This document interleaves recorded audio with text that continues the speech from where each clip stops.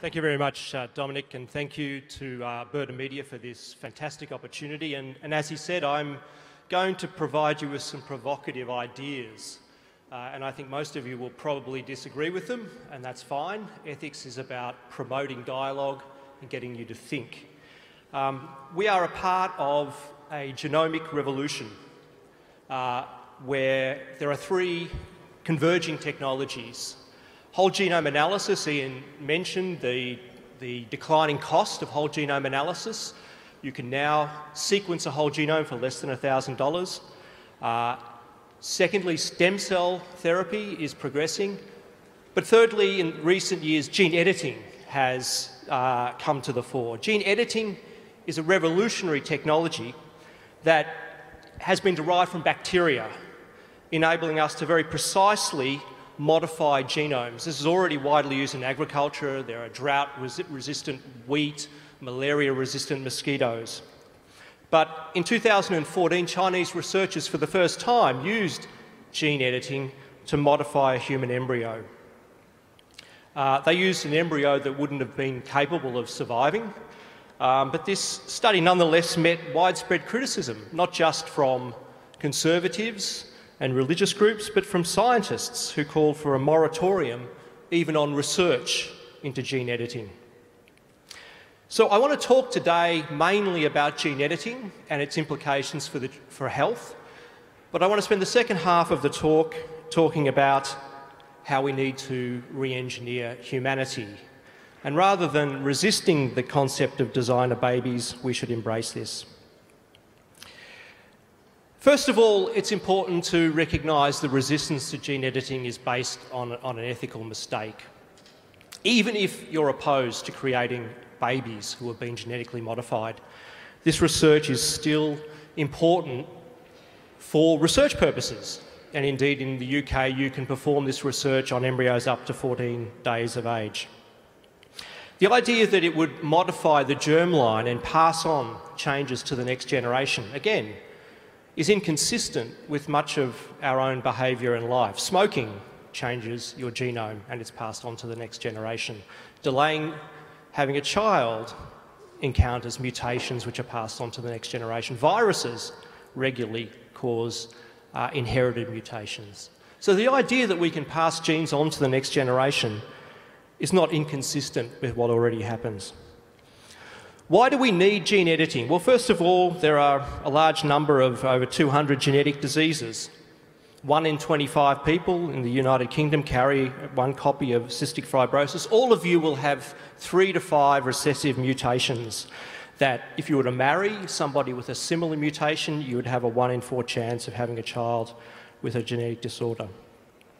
So we could potentially cure these diseases with gene editing. But people will say, well, we don't need gene editing, we can test embryos. Test them using whole genome analysis even to identify their mutations. And that's true.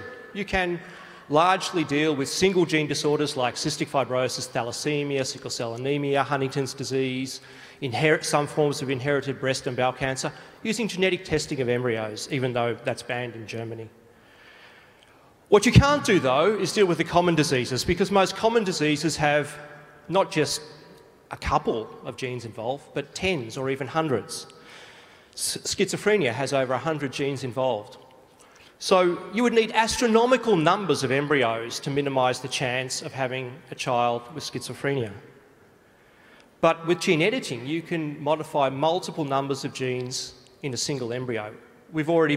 Scientists have already been able to modify up to 50 genes in an animal embryo.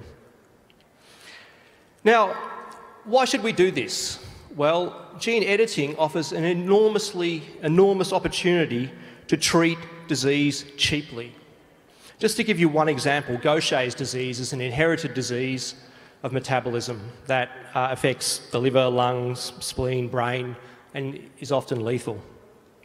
Now, this has been one of the success stories of modern medicine because scientists have identified the genetic disorder and produced a replacement enzyme that cures the disorder, glucocerebrosidase. However, this is enormously expensive. It costs £100,000 per person per year to administer this enzyme, which has to be given every day. So that's £18 million a year in the UK to treat this disorder. With about £5,000, you could cure this disorder using gene editing. So the opportunity that gene editing offers for the treatment of disease is so enormous that this research will go ahead. It's also important for developing an understanding of human development, for producing cellular models of disease, so taking tissue from individuals with diseases and genetically modifying it to develop drugs, which can be cheap to produce. It can be used to increase resistance to disease, so Chinese researchers have also introduced a gene that confers resistance to HIV. And ultimately, it could be used to produce the holy grail of medicine, regenerative medicine or personalised medicine or precision medicine, where an individual has their own stem cells tailored to treat their cancer. Just last month in San Diego, researchers used the so-called Yamanaka factors, a number of genetic switches, to reprogram a whole mouse to stop the whole mouse ageing. So I met Steffi at Davos a number of years ago, and I was on a panel there where I said, we could double the lifespan of human beings today. There isn't a biological barrier to doing that because we've already done that in mice. And several years later, we're starting to see this kind of research unfold. Indeed, the first human trials have begun with gene editing. So that's the treatment of disease. Gene editing will go ahead. It's important. We will modify embryos, certainly for research, but in the long term, it will happen for the treatment of disease. Now I want to get on to the more interesting part of the talk, and that is not treating disease, but treating normal people, gene editing normal embryos. Now this is a curve for hematocrit. You'll notice that it's a bell-shaped curve.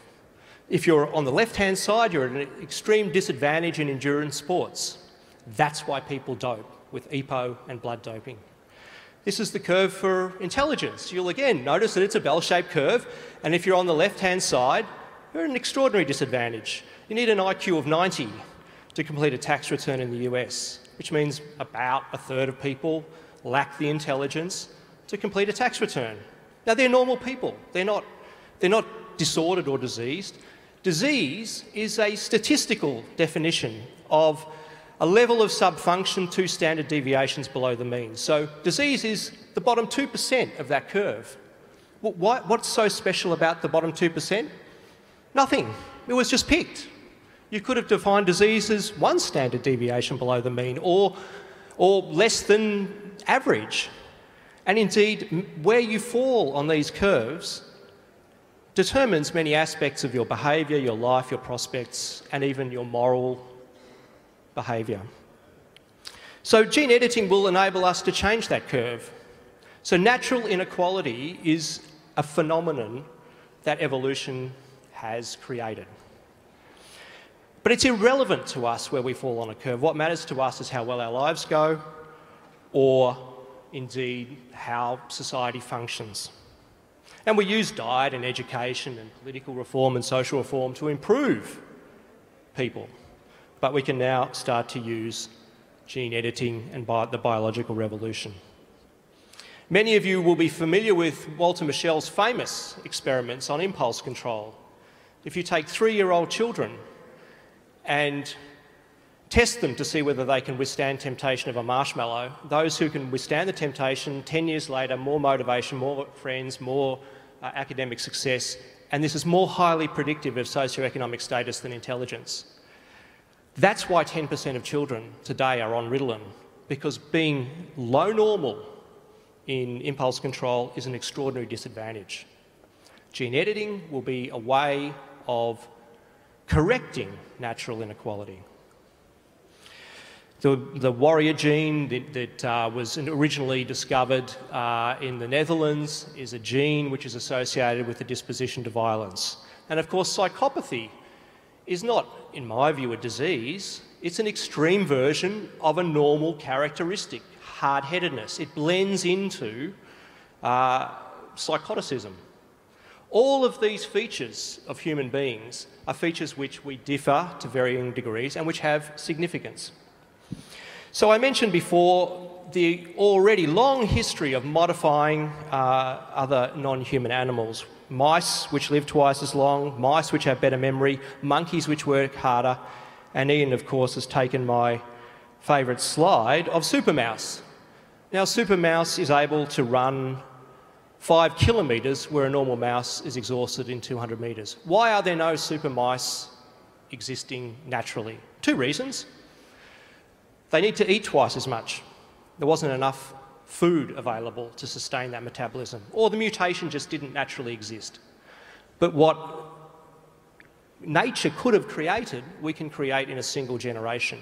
This shows the enormous industrial engine of biology. And just as we can modify mice to run much further, we could modify humans to run much further. So I'm more interested, though, in ethics. And in 2014, Ingemar Persson and I wrote a book arguing that humans were unfit for the future and that we needed to explore the possibility of biologically improving our nature.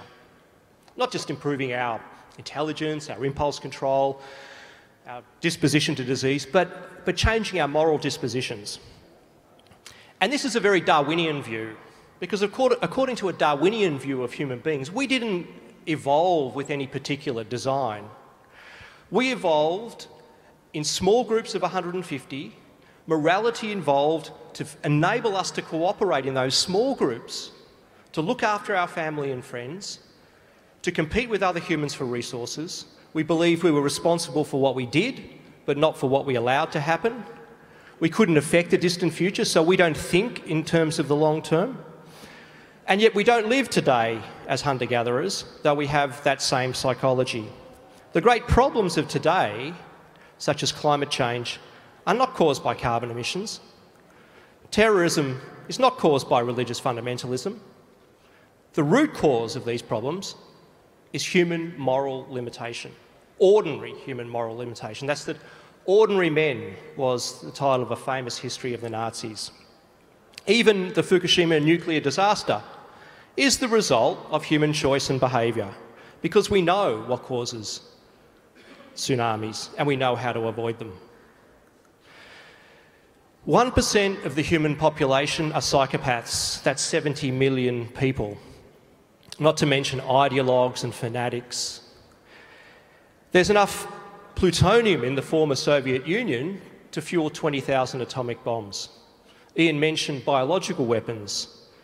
Within a decade, it will be possible to manufacture smallpox on a small-scale laboratory and disseminate that around the world and kill not just 2,000, 3,000 people, but hundreds of millions of people. So it only takes 1 out of 70 million psychopaths to do that, or 1 fanatic or 1 ideologue.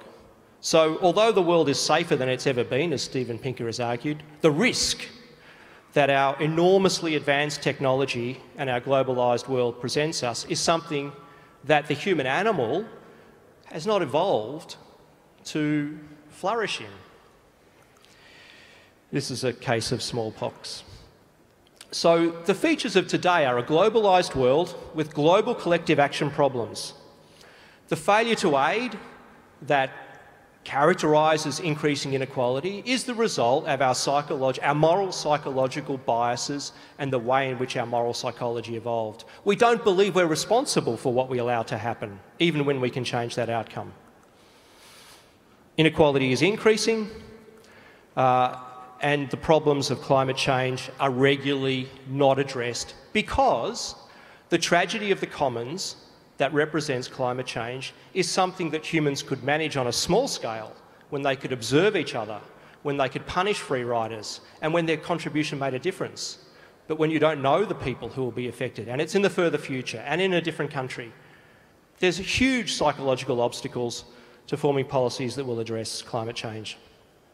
So could we breed humans that were better able to deal with these problems, just as we've bred dogs to have different characteristics? On the left is a fluorescent rabbit, on the right is a fluorescent human embryo caused by not gene editing but genetic engineering.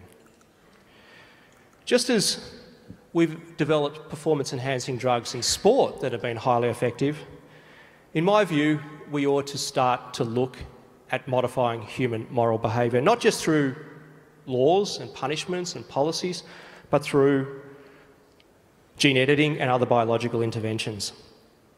And you would say, well, surely our moral behaviour isn't determined by our genes or our physiology. In probably the most striking study of the effects of physiology on moral behaviour, Israeli researchers looked at the sentencing decisions of judges according to the time of day. And they found that they were much more lenient soon after a meal and more willing to offer parole, and this progressively dropped the further the case was from the time the judge last ate a meal. Now, whether you end up in jail or not should not be determined by how hungry your judge is. And that just shows you that, of course, decisions to offer parole or incarcerate someone are the result of events in our brain which are susceptible to our physiology and are partly influenced by our genes. One of the craziest suggestions of dealing with Hitler in the Second World War was to put female hormones in his food to make him more like his docile sister. This is a form of moral enhancement. And of course that's what happens when we engage in hormonal castration. A number of countries around Europe use hormonal castration to reduce sex drive. This is a crude form of moral bioenhancement. The drugs that we take, the antidepressants that we take, modify our moral behaviour. A very popular antidepressant are the so-called selective serotonin reuptake inhibitors like Prozac. These make people more cooperative, less willing to harm individuals to benefit greater numbers, more willing to forgive transgressions and injustice. Oxytocin, released by the oral contraceptive and breastfeeding and sexual intercourse, promotes cohesion within groups but increases out-group derogation. In Oxford, one of our students, Sylvia Turbeck, looked at implicit racism, unconscious racism. All of us, as human animals, are wary of outgroups. Now, of course, this can be overcome, but when there are environmental stresses, people return to racist, tribalist inclinations. Sylvia showed that the drug propranolol can reduce this implicit racial bias. Ritalin, I mentioned before, is both a cognitive enhancer and a moral enhancer. When given to criminals with attention deficit disorder, it reduces violent reoffence by 30%. Again, if you are able to gene edit improved impulse control, this would be a benefit to the individual in terms of long-term planning, their socio-economic prospects, their life prospects, and also a benefit to society. So our biology is not some virgin, pristine forest. It's a distribution. Some people are lucky and some people are unlucky. The genomic revolution enables us to change that distribution. The levels of altruism that we display, the levels of empathy that we have, all vary. And empathy is reducing in the United States. Large meta-analyses have shown that empathy is... Now, you have to ask a question, is that good or is it bad? And if we can change it, should we stay with the status quo or should we increase it or reduce it? We will have the power to do that. We are at a crossroads, and I want to finish just with a few words about love. Because, of course, the most highly coded behaviour is mating behaviour. Behaviour we share with other mammals. People think that love is mysterious. We write enormous numbers of novels and poems and create films and songs about love. But love is the way in which our genes are passed on to the next generation. And love, for many people, isn't working. 50% of relationships end in divorce. And the same evolutionary story I gave you around our own moral dispositions and their limitations can also be given around why relationships don't conform to many people's ideals. I'm not here endorsing lifelong monogamy or marriage or polygamy. What I'm saying is that science will give us the power to change ourselves to meet our ideals. There are 3 phases to any relationship: lust, attraction, attachment, and each of these is mediated in different parts of the brain by different neurotransmitters. Lust promotes mating with an appropriate partner. Attraction is falling in love with the particular aspects of an individual, and attachment is the long-term pair bond that enables mammals to rear their young.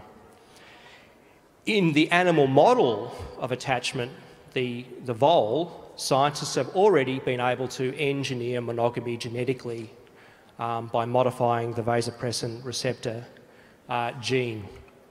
Indeed, changes in this area associated with attachment, the vasopressin system, one common genetic change, not a mutation but a polymorphism, has been associated with less stable relationships. So people with the so-called 334 version of the arginine vasopressor receptor gene have been shown to have more relationship breakups. Their spouses are less satisfied with the relationship. And you can select for this now using genetic selection. But you'll be able to modify that gene to bring about an individual with a different orientation towards relationships. Oxytocin promotes pair bonding and has been used in couples therapy. So just to finish, one recent drug, 2015, was approved by the US FDA, which affects the serotonin system, to increase sexual desire in women, to treat a new disorder, hypoactive sexual desire disorder. Now, this is another example of how medicine invents new diseases in order to be able to give new drugs. In my view, this is not a disorder, it's a version of normality. And it increases the number of sexually satisfying events women experience. Even the level of sexual desire that we have, of course, is a result of activity in our brains and is capable of being modified both at the biological level but even at the genetic level. And I'll finish with this objection that many of you will have: isn't this an example of Nazi eugenics, and doesn't this invite coercion? Eugenics is alive and well every day when we select against Down syndrome or genetic disorders. The objects of Nazi eugenics, and indeed European and American eugenics, were intellectual disability, psychiatric disease and criminality. And psychiatric disease, Huntington's disease, and intellectual disability, Down syndrome, are the objects of modern clinical genetics. What distinguished Nazi eugenics was that it was coercive. People were forced to have sterilisations or indeed killed. It was based on a view not about what was good for individuals but what was good for society, and it was based on bad science. Modern liberal eugenics is free. People can make their own decisions. It's aimed at the well-being of children, and it's based on good science. So if we maintain those kinds of principles, giving parents the power to make decisions based on a reasonable conception of well-being for the child and based on good science, we avoid the risk of Nazi eugenics. Evolution did not design us to be happy. It didn't design us to create a safe and secure and just world. It just created an animal capable of surviving long enough to reproduce. We now have the opportunity to redesign evolution, to create what might be called rational evolution. What matters to us is well-being, security, happiness, justice, equality. We can now modify ourselves to achieve those goals. Not only should we be disease-free, we should have good lives and we should have moral lives. Thank you.